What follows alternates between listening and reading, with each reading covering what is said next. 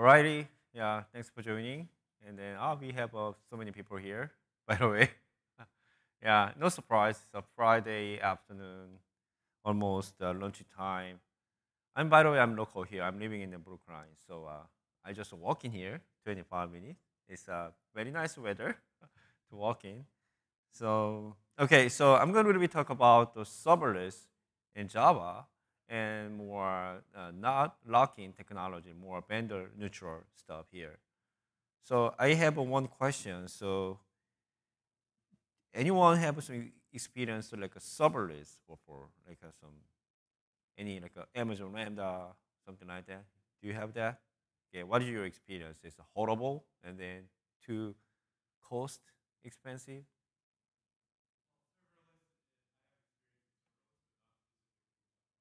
Oh, okay, no problem. Yeah. Oh, yeah. Okay.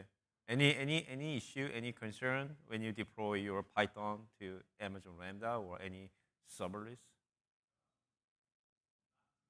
Not too much. Okay. Oh yeah, pretty much good. All right. Thanks for sharing. So my name is Daniel. I'm working from Red Hat as a developer advocate. I'm local here, living in Boston and Brookline. And then I'm Java champion, and I'm like a CNCF ambassador for the last 6 years. Yeah, I've been doing a lot to community, back to community. And then I specialize like a cloud native runtime, like a pretty much a Java, JavaScript. And also these days, everybody's doing AI. So I'm also needed to do some AI stuff as well. So AI and like a GitOps and then serverless and then service mesh and then among others. And here's my contact information, Daniel030. So there are so many Daniel around the world. So I'm maybe tourist Daniel. So here's my stuff here. All right. So why people needed to serverless? And then you know that because there are many reasons actually. So but traditionally, you can deploy your application, doesn't matter Java, .NET, Python, and then so you have some dedicated resources, CPU, memory, disk storage, networking, and so on. And then you cannot measure exact resources for your application workload. So that's why sometimes you over provision or under provision. So over provision maybe is better than under provision because under provision and then you have a lack of resources. For example, you have maybe out of memory or some of the exception because you have some end user like 100 people every single day, but you have some big seasonal event like a Black Friday, and then you expect okay, we probably like 1,000 people, but you actually have maybe 10,000 people, and then your web page just go off like just a blue screen, some stuff. So under provisioning or over provisioning, but oh, next year we're going to expect 10,000 people guests, but it turns out just like 500 people, and then it totally over provision. It spend a lot of money, prepare the resources, but it's a waste of your time and effort. So that's why serverless actually came out. Okay, we just try to provision whatever you need in a real time based on your actual application workload. And then serverless is going down like a hibernate whenever you don't have any resources. That is the beauty of a serverless. And then here's a many interesting survey from like a CNCF and or like IDC stuff. And then most people have some concern pretty much from IT ops team or a cloud team or like a platform engineering team. Hey, you spend too much resources, CPU memory to run your application. It turns out you just spend like a less than 30% of your resource utilization because they keep monitoring. Okay, so you don't even reach out to over 70%, only like a 30% or 25%, something like that. So what about Java? So as you know, so a lot of people are actually more interested in using other languages like JavaScript, Golang, Python, rather than Java because Java seems too heavy way to run your application. You know what? Whenever you deploy your application to serverless, for example, Amazon Lambda, it's all about money. So when you run your serverless application more than 10 minutes, it's a lot of money for that. So whenever you try to deploy your app to serverless, it makes a smaller and then a faster rather than heavyweight and then slow runtime. So that's people just, oh, Java is not good for serverless in the past. Because one of the big challenges for Java, so Java actually takes a long time to start up. When you run your application on JVM, Java Virtual Machine, it takes some time to warm up. Maybe it takes some 10 seconds or even 1 minute or even like 10 minutes, depends on how big your application is. And previously, like a WebLogic or a middleware server, it takes a couple minutes or even 10 minutes to start up. And then currently the microservices like a Spring Boot, Quarkus, or some of the other Java framework is way faster than all the middleware technology, but still couple seconds to start up. So more and more like a younger generation, for example, my son, like a totally middle school age, like a Gen Z stuff. And then after like a couple of seconds, he just leave. Whenever he try to watch some video, like a YouTube, TikTok, anything, and then 3 seconds, like a blank, okay, not work. And then I'm not seeing anymore, and then just leave. So a couple seconds, maybe you feel, oh, it's not too long, but it depends on your targeting audiences. So sometimes the 2 seconds, 3 seconds is too slow. And then Java basically traditionally takes a couple of seconds to start up as a warm-up. And then that's modern Java framework, for example, Quarkus, invented by Red Hat, but we actually moving to Common House. It's a non-commercial organization to manage many Java projects, like a Hibernate or like a JReleaser and a Quarkus as well. And Quarkus actually applied for a couple of months ago, and now it's in process to approve the open source project under that organization. So one of the big goals of Quarkus to provide high performance and a fast application, also developer productivities. So here's some numbers example. So you can have like a small memory footprint as well as a fast startup time. For example, so the first, when you develop like a few web services like a RESTful APIs with the Quarkus, with the GraalVM like a native compilation, which he create executable file, just like an exe extension file in Windows operating systems. And then you can just run that executable file without Java Virtual Machine, literally executable file. And then there's like a couple RESTful API with the executable file. It takes less than like a 15 milliseconds. It just happens when you blink the UI, really fast. And then, but some people say, yeah, so 1 second or 2 seconds or 100 milliseconds is totally same to me because still really fast to me. But just imagine that you don't have only one application in your company, in your organization. You probably have maybe 1,000 applications to serve your business services. And then you can multiply 1 second, multiply 1,000 or even million. And it's a huge number and the cost and the startup time. So a little bit a step back to understand the journey of serverless in the back in 2013, you probably remember correctly. The Amazon Lambda was born and then unleashed upon the world to serve the serverless. The main goal of Amazon Lambda, okay, there are a lot of startup companies and maybe gaming company or .com companies. Okay, you want to try to stand up your business service on mobile or the web application, but you don't have enough people to maintain your application, but also platform infrastructure. How do you do that? We can give you some infrastructure which is serverless. You just upload your application, and then we're gonna take care of the rest of it. You just use that. That was born serverless. And the limited resources and the runtime, specific Java framework.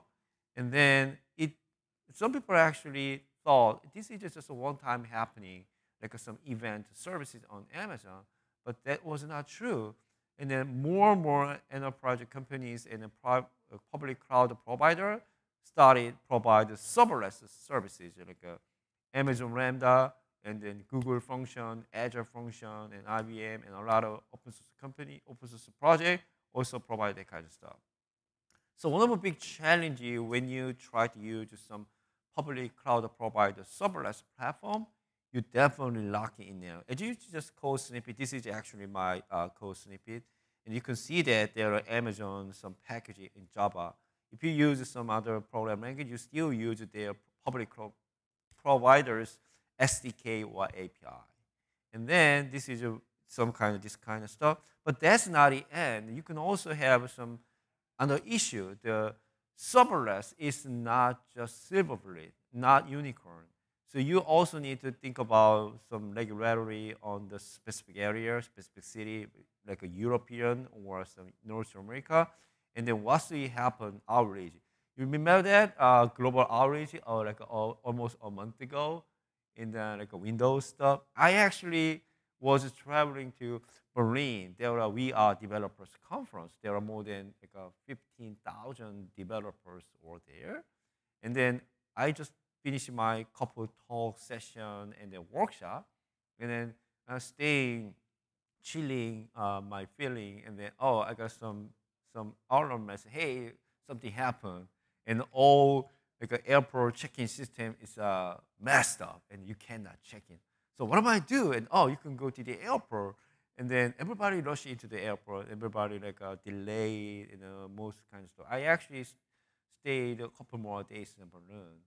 That was not my plan though. And then back to the Boston, and I have another business trip just a couple of days later to Raleigh, and then my flight from Boston to Raleigh is just a couple of hours, and then the flight delayed to 7 hours, and then but some people actually, some of my colleagues actually couldn't make it because the flight delayed several times and ended up with a cancel. So this global outage, we rely on some specific public cloud providers, and then sometimes you cannot control. You're just waiting for fix the problem. And then the global outage, Windows and cloud strike, it took more than 1 week, or probably 2 weeks to fix that problem. And then there are more, some of the potential challenges will come to you whenever you're sticking around the one specific serverless provider with that. And then, so that's the, and also the biggest challenge for that is the lock-in technology. As a developer and software engineer perspective, okay, so I wanted to develop my business services just once. And then I just need to let my application deploy to some production, doesn't matter, serverless or just a normal application on Kubernetes or just cloud or virtual machine bare metal. That's not my job. And then one day your new CTO just give some big announcement. Okay, we're gonna go to Azure from Amazon. Why? And then because we are creating new branch in somewhere Europe, and then they gave some promotion. If you use Azure rather than Amazon, and we're gonna 50% discount for the next 3 years. Okay, why not? And then, okay, so now I save our money, and then now we're gonna deploy our existing service in the Azure with the serverless, and then okay, and then the platform guys, okay, that's not my job. Okay, the developer need to figure it out. And developers, okay, I need to learn SDK, API, and the stupid documentation from Microsoft to run some kind of stuff. No offense, right though. And then, so this is all happening all the time. But and then more and more enterprise companies actually want to go to hybrid cloud or multi-cloud, which means that whenever you create a new application, you shouldn't be tied in to some specific providers. Anytime your application should be deployed to any platform, make us some more cloud agnostic. rather than like a tie in or lock in some vendor technology. So here is one example. Actually, Java and Quarkus actually figured that problem. So give us some one library which is funky, which is just so interesting name. So one annotation of func here, which allows Java developer to make your serverless function cloud agnostic. And then the developer only need to put on the one like a func annotation on top of the method or the class level. And then the Java framework automatically generate necessary file to specific cloud providers or in on-prem your Kubernetes cluster. So you can also create a simple serverless application project with some command line from scratch as well. I'm going to give you some demo how that works in a couple of minutes later. So, and then serverless actually keep evolving. Beginning Amazon ramped up back in 2013, and after a couple of years, and then it going to containers.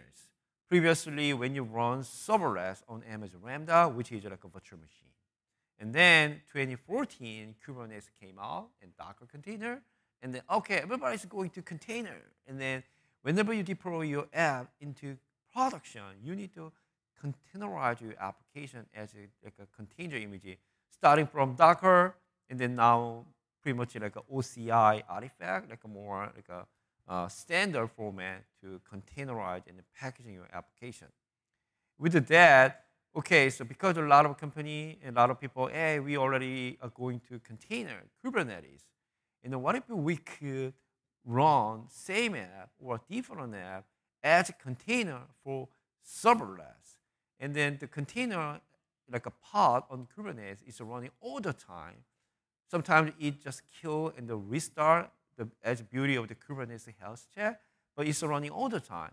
So what if we could run that container pod as a serverless, like Amazon Lambda, which is just awesome. That is a serverless container using Knative project, one of the CNCF stuff. So here's just some example. So here's just some examples of container stuff without Kubernetes. Every public cloud provider, Amazon, Google, Microsoft, and other, among others, like what is that?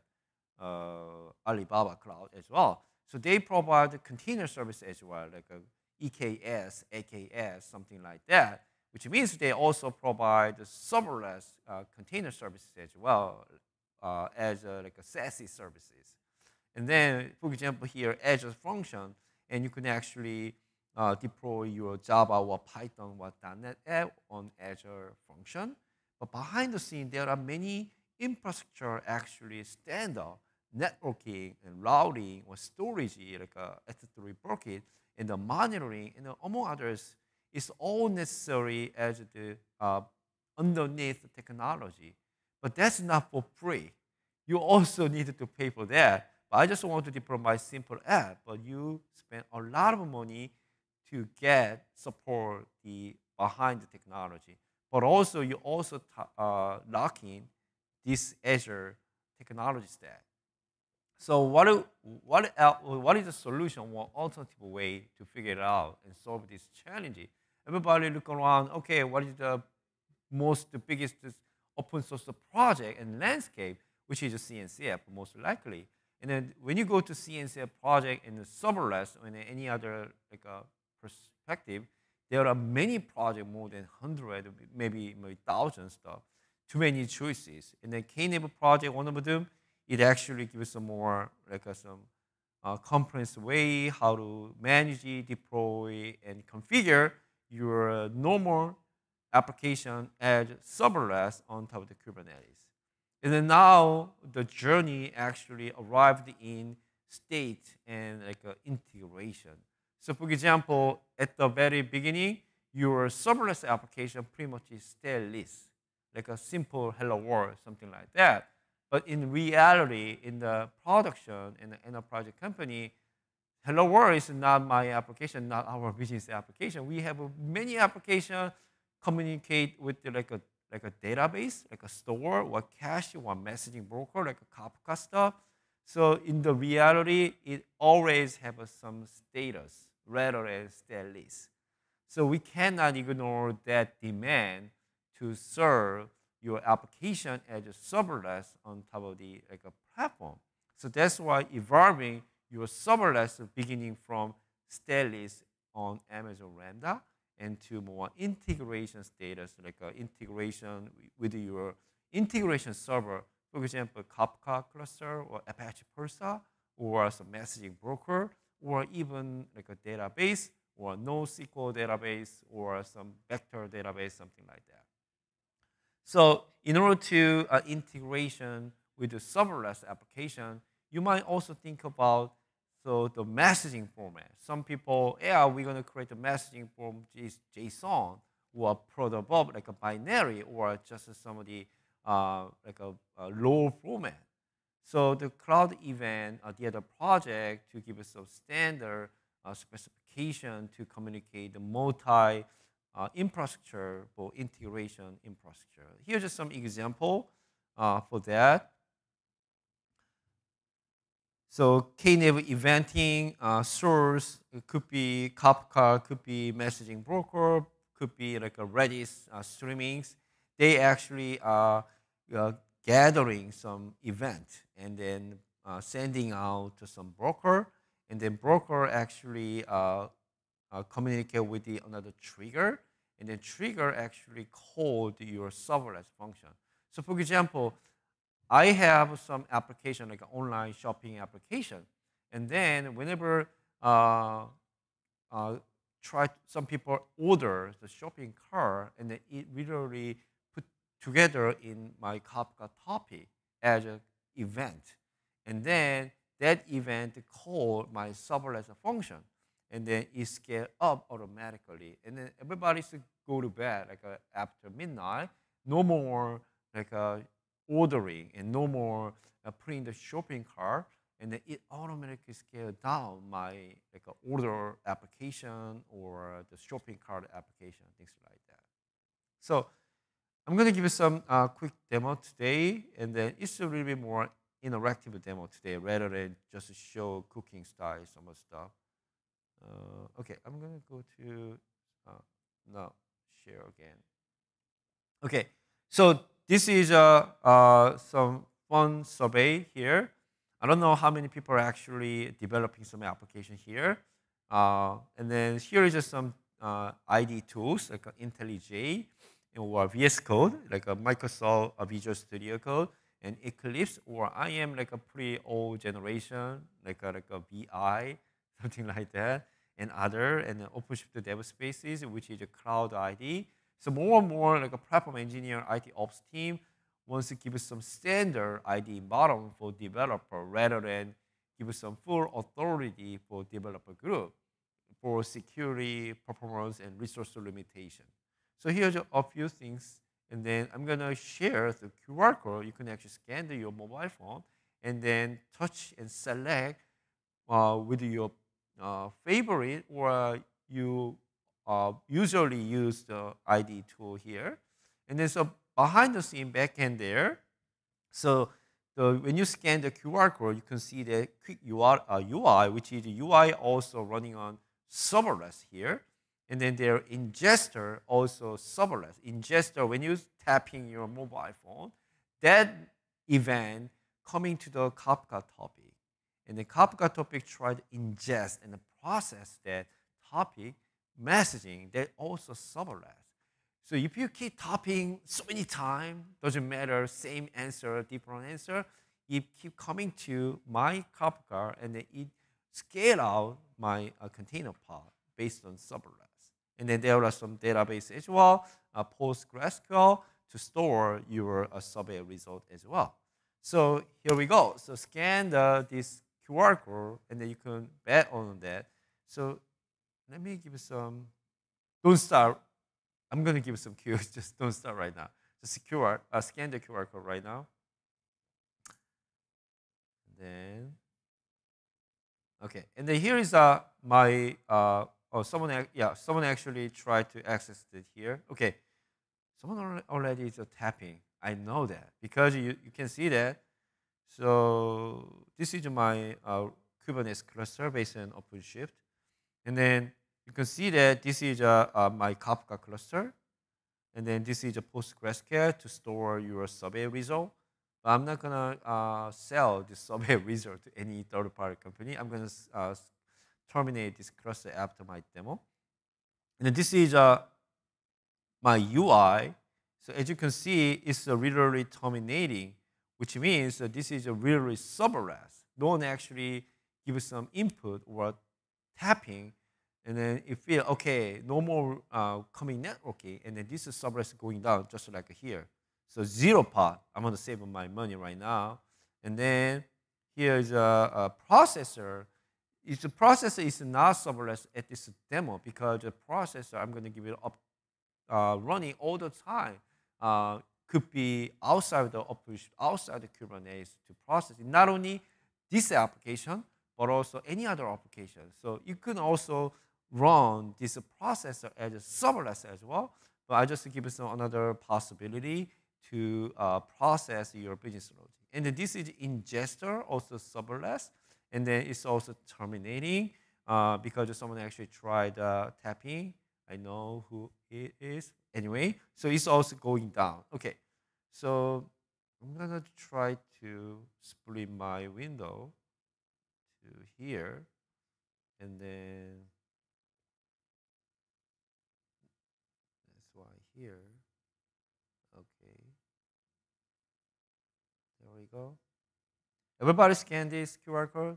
Okay, now starting to tapping whatever you want, many times, 1,000 times, until your hand shaking. And then now you can see that. So UI is, you can see that automatic scale up. So now 2 pod, you can see that 3 pod. If you give harder, and it going more than like a 10, let's make a 100. And then you can see another container pod. It's an ingester, it's just one. That's it. And then when I go to the URL, so UI, let me open the UI here. No, not UI. This is a UI. There we go.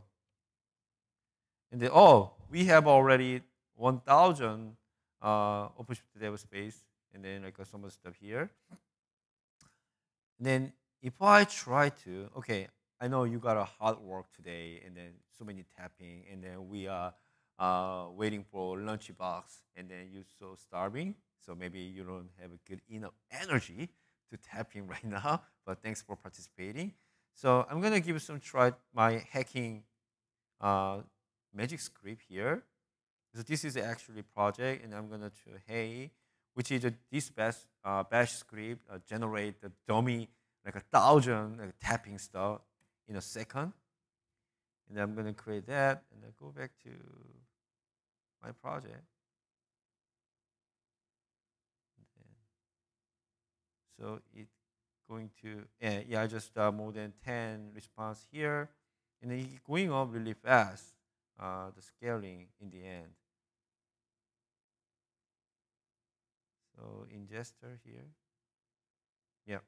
So if I try to several more time, it's going to be scaled out. The last time when I showed that the same demo in other conference, there are more than like 500 people, and everybody crazy tapping the phone because I brought some my new book around the serverless and like some platform engineering stuff, and brought them like 10 or 15 books, paper books, and then a lot of people actually try to get that book as a reward.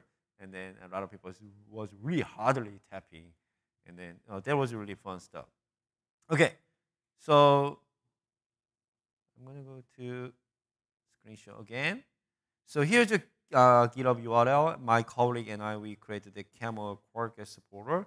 You can follow my Twitter or YouTube channel. You can find more technical video around that thing.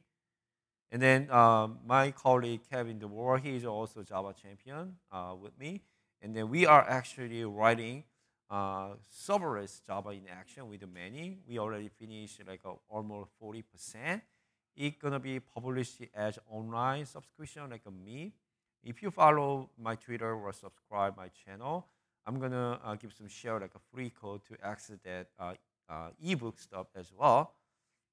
And then here's my YouTube handler, like a Bitney URL, Daniel TV, or YouTube, like a Daniel 30 again. And then yeah, feel free watch some more demo and ask some question around any some technical stuff, serverless AI, and among others. And then I'm more than happy to address question and then got some inspiration from you to make a new creative video.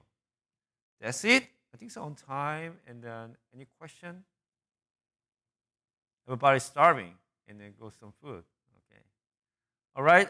Thanks for coming on today. Have a good one.